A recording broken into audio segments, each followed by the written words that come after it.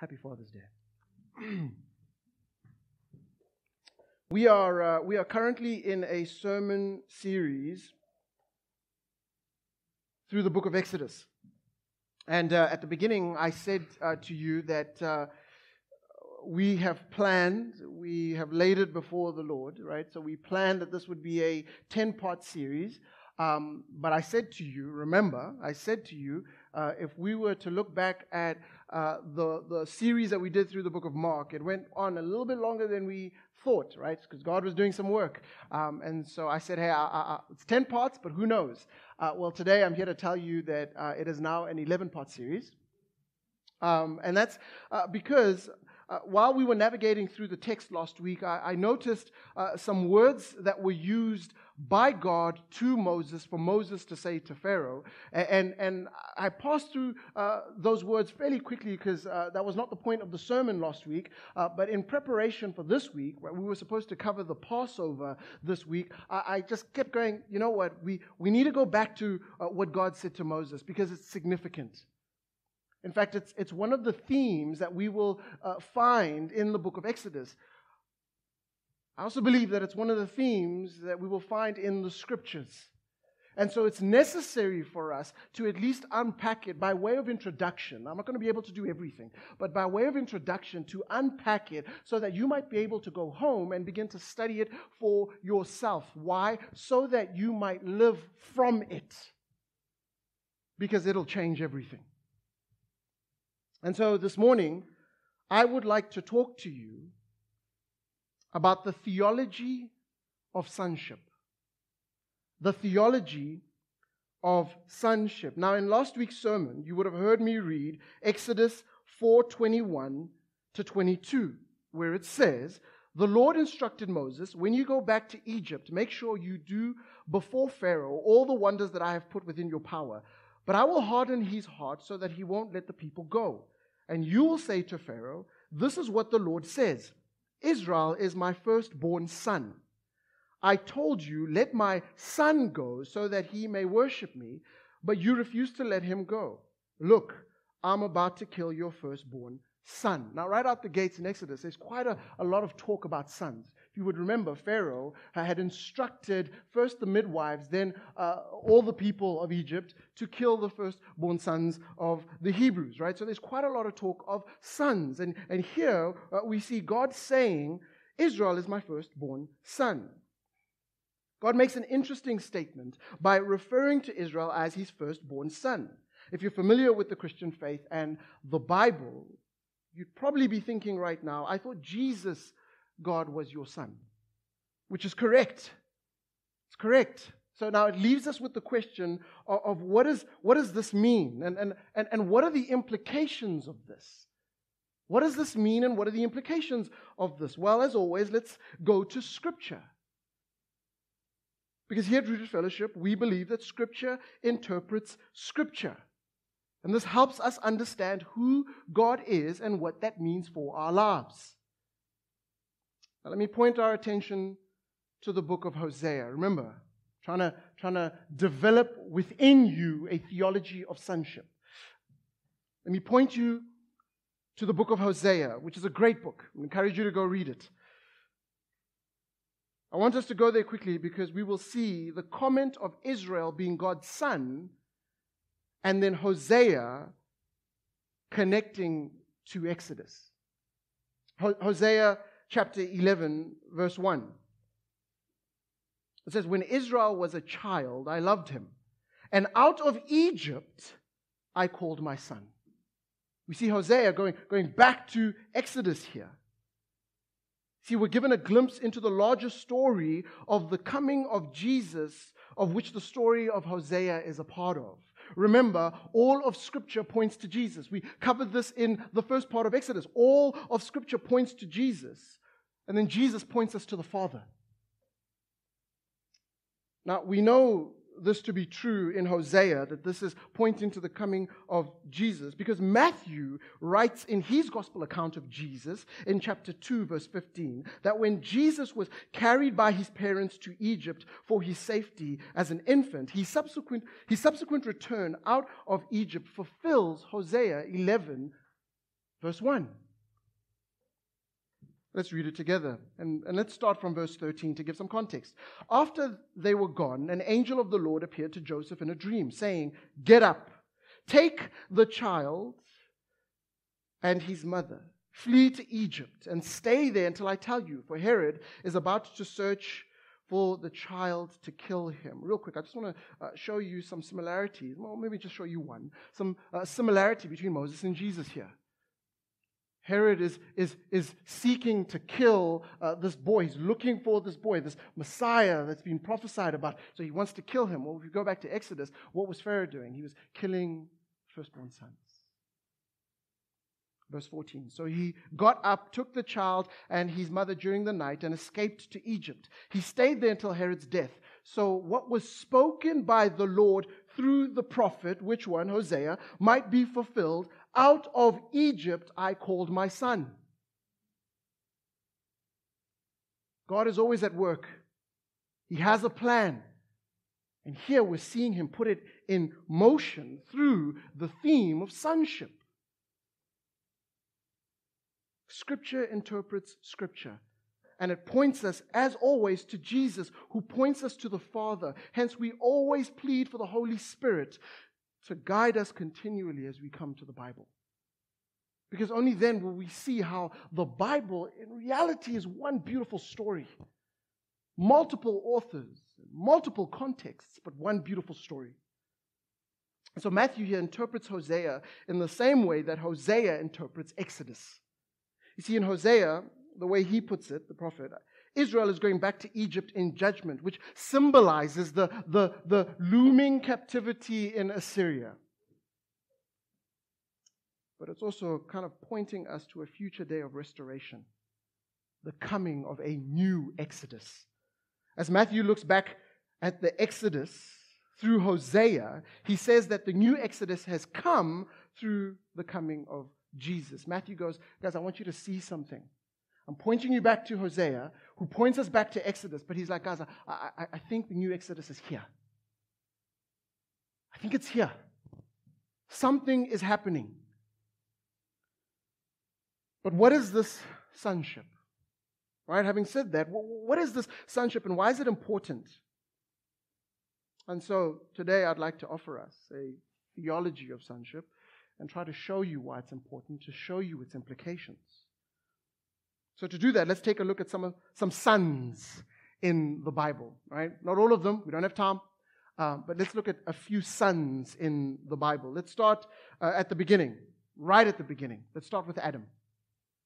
Adam, who is God's son through physical creation, right? So Adam is God's son through physical creation. We see this in Genesis 1, verses 26 and 27. Let me remind many of you. It says, "Then God said, 'Let us make man in our image, according to our likeness. They will rule the fish of the sea, the birds of the sky, the livestock, the whole earth, and the creatures that crawl on the earth.' So God created man. In his own image, he created him in the image of God. And he created them male and female." Right out the gates, we see God creating his first son through physical creation. And so it's for this reason Luke is able to call Adam the Son of God in his genealogy of Jesus that we find in Luke chapter 3. Likewise, all human beings share in this image of God and can be called the sons of God in this sense. See, there is a truth in the universal fatherhood of God here. That's what we see. That's what we pick up, a universal fatherhood of God. This is to say that God is the father of all people through creation. God is the father of all people through creation. But hear me, that alone will not get you to heaven. I want to be clear about that. It will not get you to heaven. You must become the sons of God through the new birth in order to go to heaven. I'll talk about that in a moment. Now, let me stop here real quick before we get too far ahead and ask the question that maybe some of you are asking in the room. What about being a daughter of God? Oh no, we hear you that you're going to create a theology here of sonship. And we're picking up already on quite a few sons here. But what about the daughter of God? The sisters in the room, you're going, well, what about us? How do we then fit into all of this? Well, I would say, stay with me. Stay with me. I will a little later show you that this language here is not just contextual. See, a lot of people would say that it's a cultural thing, and then they would want us to kind of just say, just include daughters here. But no, hold on, it's not just cultural; it's also biblical. Something biblical is happening here, and because it's biblical, it'll also be beneficial in such a beautiful way for all the women in this room. And so, just stay with me. Don't check out. All right, so let's go back here. The fact that all of mankind can be considered the sons of God gives the Apostle Paul common ground when he says in his sermon to the Greek philosophers at Mars Hill in Acts chapter 17, it gives him common ground to say this. For in him, this is Acts 17, 28 to 29, for in him we live and move and have our being, as even some of your own poets have said, for we are all his offspring. Since then, we are God's offspring, we shouldn't think that the divine nature is like gold or silver or stone, an image fashioned by human art and imagination. He's pointing everyone to God in a sense, saying, listen, because of Adam, God's first son by physical creation, therefore all of us in a way can look to God as our Father. Paul in another place in Corinthians tells us that mankind bears the image of Adam, who carried the image of God. Just as we have borne the image of the man of dust, we shall also bear the image of heaven, the man of heaven, Paul writes. And I believe for this reason, James appeals to the image of God that remains in a sinful state when he talks about the power of the tongue in James chapter 3. It says from verse 8, James 3, but no one can tame the tongue. It is restless and evil, full of deadly poison. Sometimes it praises our Lord the Father, and sometimes it curses those who have been made in the image of God. There it is again. From Adam, God's son, through physical creation, we're able to see this sonship. God's son through physical creation is Adam. But let me take you to another son. The nation of Israel. All right, so God's son through national election. There is another sense in which Scripture speaks of this idea of sonship, and we see it in Exodus chapter 4, where God sends Moses back to Egypt. I read it in the introduction. And he says, go to Pharaoh and tell him to let my people go. Because God wanted to take them to the land of promise, a good and spacious land, a land flowing with milk and honey. This will never get old, and I'll keep saying it. I just love it. He wants to take them to this place, a good and spacious land flowing with milk and honey. And so God tells Moses to tell Pharaoh in verses 22 and 23, and you will say to Pharaoh, this is what the Lord says, Israel is my firstborn son. This is what Hosea had in mind in Hosea chapter 11, verse 1, when he said, when Israel was a child, I loved him, and out of Egypt I called my son. He's pointing to the nation of Israel as his son. Now, Israel is not the only people group spoken of as God's son. In Numbers chapter 3, we see God accepting the Levites as substitutes for the firstborn sons, as he sets them apart for the service of priesthood. Numbers 3 from verses 11 to 13 says, and the Lord said to Moses, look, I have chosen the Levites from among the Israelites to serve as substitutes for all the firstborn sons of the people of Israel. The Levites belong to me. For all the firstborn males are mine. We'll come back to that in the later chapters of Exodus and unpack what that actually means. So not only is the nation of Israel corporately spoken of as God's sons or the Levites, but King David himself is promised that he would have a descendant who would be called son by God. We see this in 2 Samuel chapter 7, verses 12 to 14. It says, for when you die and are buried with your ancestors, I will raise up one of your descendants, your own offspring, and I will make his kingdom strong. He is the one who will build a house, a temple for my name, and I will secure his royal throne forever. I will be his father, and he will be my son. If he sins, I will correct and discipline him with the rod, like any father would do. These verses are dripping with so much prophecy. And how I wish I had time to unpack it. It's absolutely beautiful how in many ways it points to Jesus. And yet it elevates Jesus as the promised Messiah. Because here he says, listen, I'm going to correct and discipline him with the rod. Jesus never needed that. He never needed that. But still he took on the discipline that was meant for us. Dripping with so much prophecy. In Isaiah, the prophet raises the stakes by saying that this son will be virgin born and called Emmanuel, meaning God with us. We see this in Isaiah chapter 7, verse 14. Therefore the Lord himself will give you a sign. Behold, the virgin shall conceive and bear a son, and shall call his name Emmanuel. A few chapters further, Isaiah unpacks more about the son. In a passage that many of us know, it's preached out of around Christmas time. So Isaiah chapter 9, verses 6 and 7, it says, For a child will be born for us, a son will be given to us, and the government will be on his shoulders. He will be named Wonderful Counselor, Mighty God, Eternal Father, Prince of Peace. The dominion will be vast, and its prosperity will never end. He will reign on the throne of David and over his kingdom to establish and sustain it with justice and righteousness from now on and forever. The zeal of the Lord of armies will accomplish this. We get a little bit more into who this son is. And we see here that so much is given to the son. Given to him by his Father. He is given a name. He's given authority. He's given a space to rule. And he's given prosperity. Friends, the list goes on and on and on. But let's go to Jesus, right? Because we know that this is speaking of Jesus. And so let's just go directly to him, who is also a son. Jesus is God's son through eternal generation. He's God's son through eternal generation. You see, Jesus is qualified to be called the Son of God by virtue of the divine and the beauty of his birth. Let me explain. You see, the genealogies of Matthew and Luke serve to show that Jesus is the son of David, Abraham, and Adam.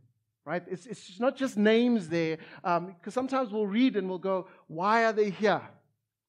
Why are they here? But they serve a purpose. I believe they're helping us understand this theme of sonship and how it connects us back to the Father. We see that Jesus is the son of David, Abraham, and Adam. He is the descendant of Adam and therefore the son of God by firstborn, by physical creation. He's the descendant of Abraham and therefore the son of God through national election as the true seed of Abraham. He's the descendant of David and therefore heir to the throne of Israel and the title promised to David's seed as son. It matters. It's important. And so with this truth, I believe that Matthew 2:15, where Matthew points us back to Hosea, where we have just read, out of Egypt I called my son. In many ways, I believe what Matthew is doing here is connecting the Old Testament to the New Testament. And he's doing that through sonship. Let me also point out to us some parallels of Jesus' life in Matthew from chapter 1 all the way to chapter 7, right? With Israel's experience in Exodus. Let me show you some similarities here, right? We see in both cases a wicked ruler. You've got Herod, you've got Pharaoh. We see murdered infants. We see sojourn in Egypt. We see departure from Egypt. We see a passing through the Red Sea that we can connect to baptism in the Jordan River. We see temptation in the wilderness.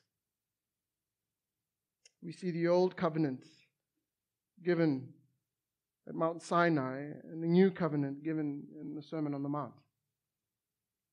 But where Israel failed to obey the commands of the old covenant, Jesus succeeded and then ushered in the new covenant.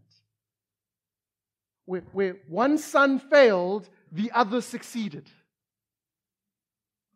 D.A. Carson, old man, but a very wise man, says this: in fact, Jesus is often presented in the New Testament as the antitype of Israel.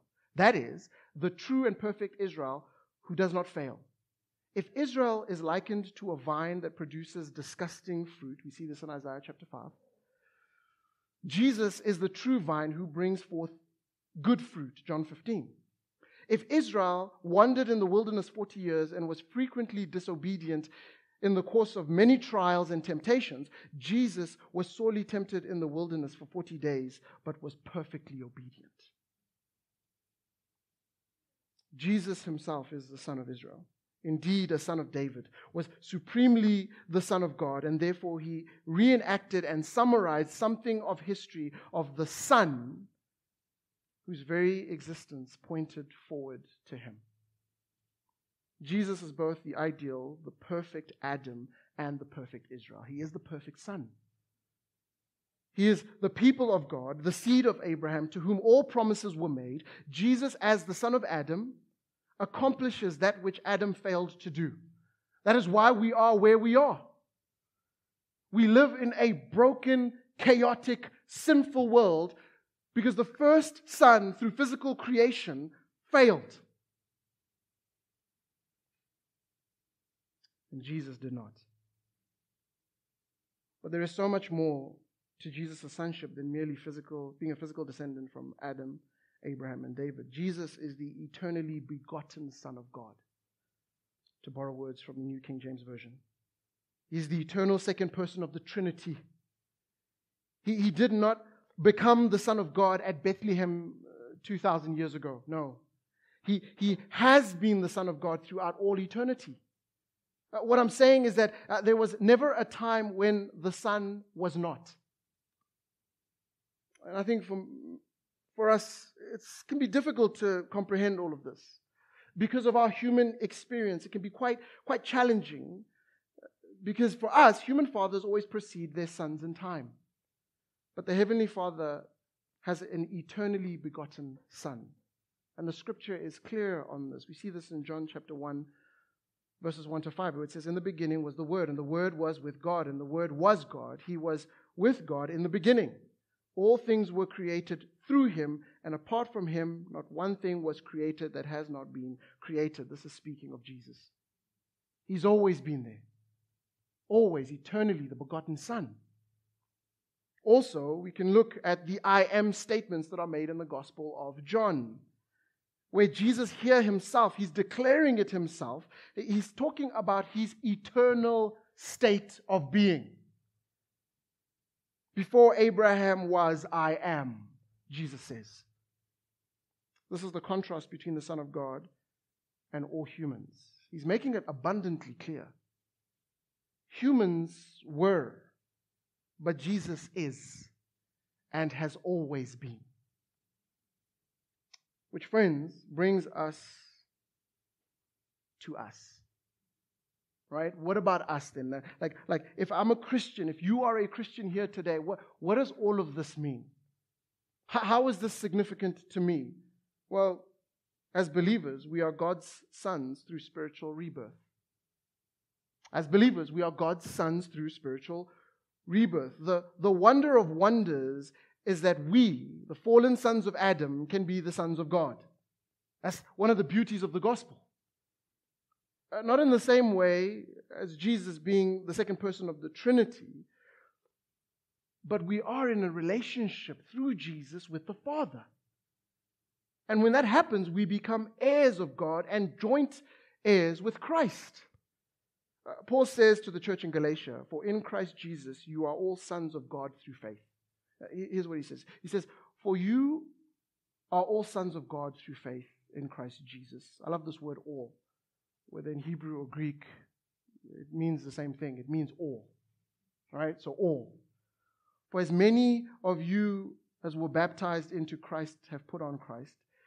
There is neither Jew nor Greek. There is neither slave nor free. There is neither male nor female. For you are all one in Christ Jesus. And if you are Christ's, then you are Abraham's seed and heirs according to the promise. I've heard so many people use this verse out of context. They use it to go, hey, here's why there's no distinct function between male and female, because of this passage. No, that's incorrect. You're reading it out of context. One, how do you know that? Well, it's because here he's talking about sonship. He's pointing us to sonship. He starts in verse 26 by saying, for you are all sons of God through faith. And then at the end he says, and if you are Christ, then you are Abraham's seed and heirs according to the promise. The promise of what? The promise of sonship. And here, I believe, is where the magic lies, where the beauty of sonship now begins to be on display. Here's where I now call upon our ladies. Remember, I said, stay with me, but now here we are. Here, ladies, is where sonship matters for you in the same way it matters for men. But let me be clearer. Let's go back to Exodus 4. God says to Moses, and you will say to Pharaoh, this is what the Lord says, Israel is my firstborn son. Firstborn. Firstborn son. You'll notice that God is intentional with his words here. God refers to Israel as his firstborn son. Adam was the first son through physical creation. Jesus is referred to as the firstborn of all creation and the firstborn from the dead. This phrase firstborn is scattered throughout the Bible. And there's a lot to talk of firstborn sons because there's a lot of weight that is placed on firstborn sons. What do you mean, One? Well, I'm glad you guys asked. You see, culturally back then, the firstborn son communicated so much. We're told that firstborn sons would get not just an inheritance, but a double portion of it.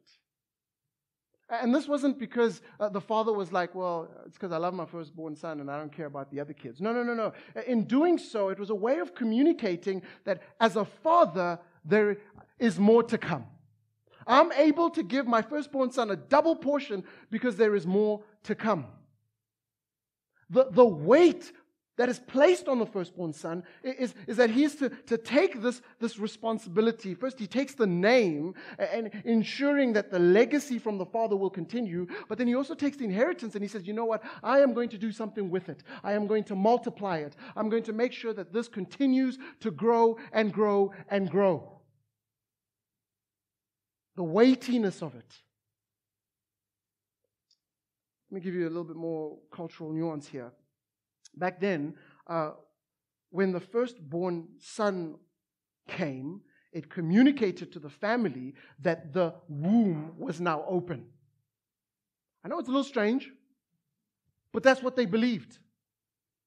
And what that communicated was, okay, because the womb is now open, that means there is more children to come. It is the promise of more. Now, maybe firstborn sons might be something that we're struggling with even now. And I understand. So let me take you to the first fruits. The Bible speaks of first fruits. That we are to consecrate, there we go, first fruits to God. That we are to, in a sense, bring our first fruits to Him. Why do we do that? It's because we're believing that there's more to come. I give my first fruits to God and I'm like, I can trust God because I know there's more to come. Firstborn matters. It matters. Maybe I could take you to Abraham and Isaac real quick. A promise is made to Abraham. They wait and they wait and they wait and they wait and they do some disobedient stuff and they wait and then Isaac shows up. Because God said, I'm going to, through this son that I'm going to give you, there's going to be a massive blessing. The nations will come from you. And then he says to him, I want you to sacrifice your son Isaac. Now, Abraham's probably going, oh, hold on. Yes, 100%, I don't want to sacrifice my son like that, come on. But what about the promise? And they go up the mountain. I fast forward to the end. He's about to sacrifice his son, and then God says, stop. There's a ram there. Sacrifice that. I see that you have been obedient. You have trusted me by saying, okay, I'll sacrifice my son because there's more to come. I don't know how it's going to come, but there is more to come. God will fulfill what He has promised. Here's another way to say it. God provides what He requires. And in many ways, He does that through His firstborn son. Now, look, let's be honest. I know folks in the room are going, oh no, Isaac wasn't Abraham's firstborn son. I've read my Bible. And that's good. It's good that you picked that up, right? So Ishmael was the firstborn son. But let me show you a pattern here in the Bible. It's beautiful. Ishmael was the firstborn son, but he was rejected. And then it was Isaac who received the blessing. Let's go to another son. Esau, firstborn son, but he was rejected. Remember, he sold his birthright. And so Jacob received the blessing. And so on and so on and so on. Reuben was rejected. And so Joseph received the blessing. Manasseh was rejected. And then Ephraim received the blessing. Adam was rejected. And all that come from him. We've all been rejected. Now this is it's a difficult thing to understand, to comprehend, to sit in. But Adam was rejected, and all that come from him because of sin. And so then Jesus was received. And he received the blessing and all that come from him. Jesus is the firstborn of the ultimate promise. Like the firstborn son from the womb, promising more to come, Jesus is the firstborn from the tomb, with the promise of more to come. Sonship matters. And so in the book of Hebrews, Christ is heir of all things and God's firstborn into the world. Just as the firstborn son is head over his earthly family after his father, Jesus Christ is head of the body of Christ, the church, after God the Father. Just as the firstborn son receives the greatest inheritance from his father, Jesus Christ receives the world as his inheritance. Psalm 2 verse 8, only ask and I will give you the nations as your inheritance, the whole earth as your possession. Jesus receives the double portion. He receives the double portion as the firstborn son.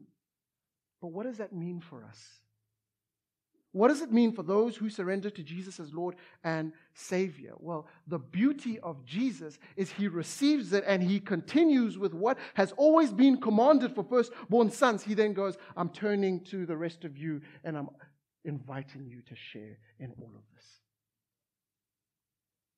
That you can look to Jesus as the promise being fulfilled, and so therefore we can trust that our Father cares for us.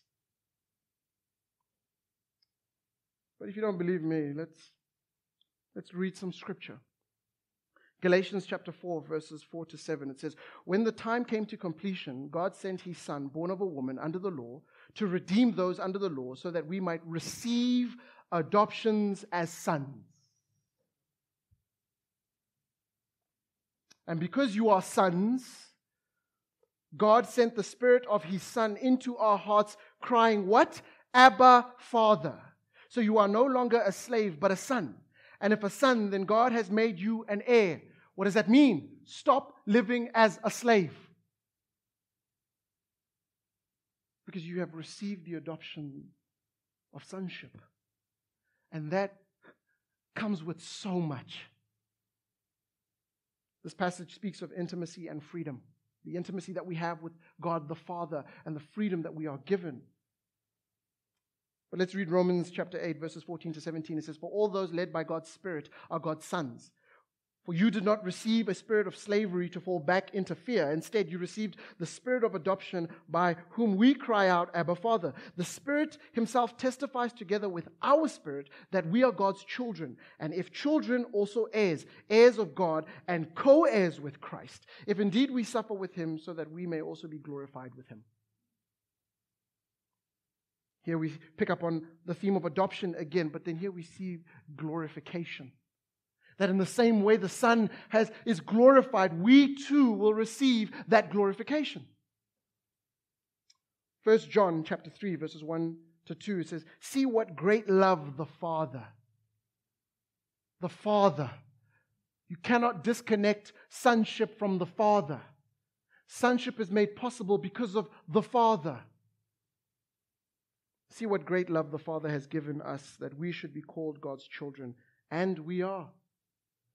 The reason the world does not know us is that it didn't know Him. Dear friends, we are God's children now, and what we will be has not yet been revealed. We know that when He appears, we will be like Him because we will see Him as He is. And then lastly, let me read John 1, verses 12 to 13. It says, "But to all who did receive Him, He gave them the right to be children of God, to those who believe in His name, who were born not of natural descent, or of the will of the flesh, or the will of man, but of God." A friend of mine unpacked this passage quite beautifully in a way that I'd never seen before. He says, do you know what this says about all of us who in some shape or form, our story comes from abuse. It comes from something that was tragic that happened, that we come from a situation, dare I say it, of rape. Like, what does it say here? It says, well, for all those who did receive Christ, I want you to know that you were not born of natural descent, or the will of the flesh, or the will of man. Yes, biologically that's what happened, but you've always been on the Father's heart long before your parents even thought of doing what it is that they wanted to do. It speaks of restoration. And so what we are seeing here is that through His death and resurrection, Jesus is the first fruit who guarantees the future resurrection and eternal life of many other sons and daughters of God. Sonship gives us so much. This is why I felt it necessary to in a way, pause and then add on. We'll figure it out. But I found it necessary for us to say, listen, we need to unpack this theme of sonship. Because I believe if we understand what that means for us, it will change how we navigate and engage in this world. So many of us will go, yeah, I'm a Christian, but we still have a slave mentality. Largely because maybe we don't understand what an inheritance means here from an earthly perspective. Maybe we don't understand what it means to be taken care of. Maybe we don't understand that no, you have been provided for. We don't get that. And so we work and we grind and we hustle.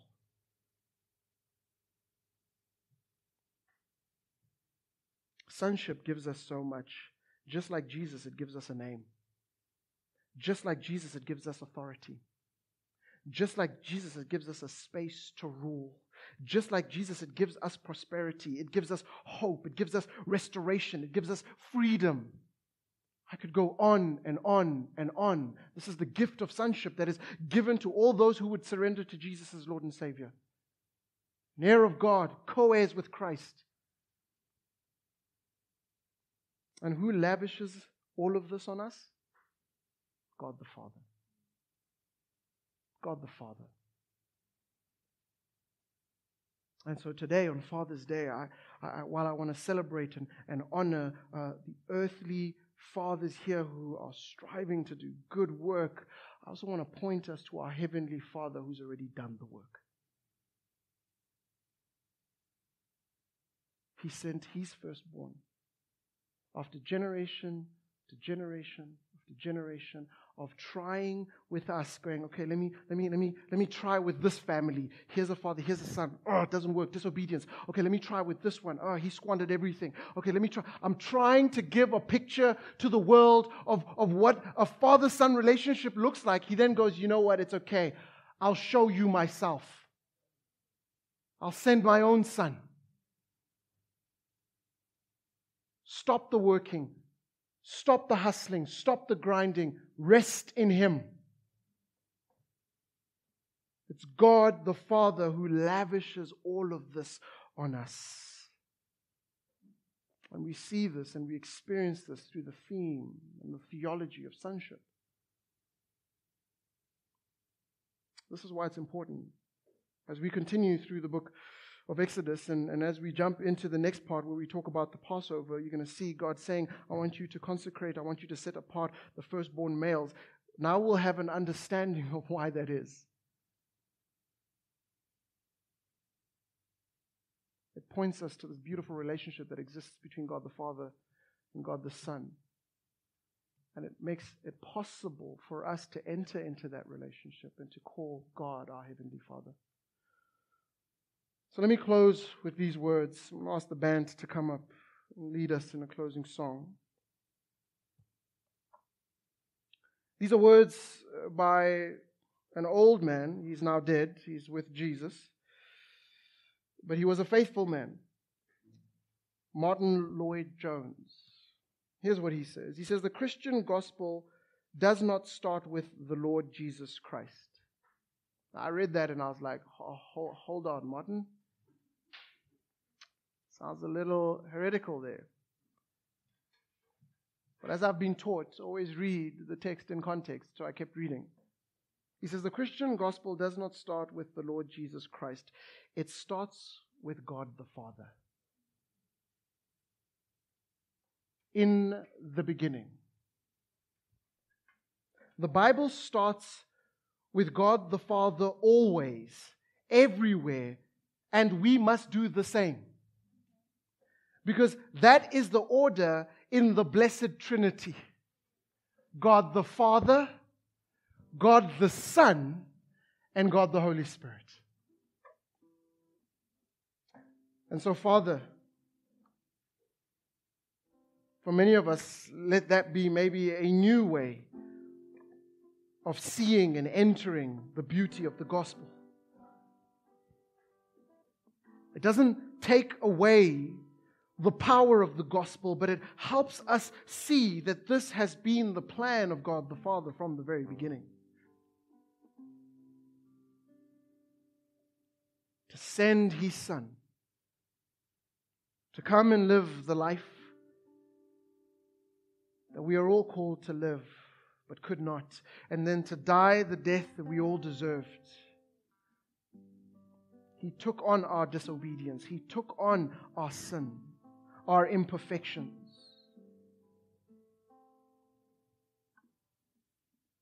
And then rose from the dead. As the scriptures say, Jesus, you are the firstborn from the dead.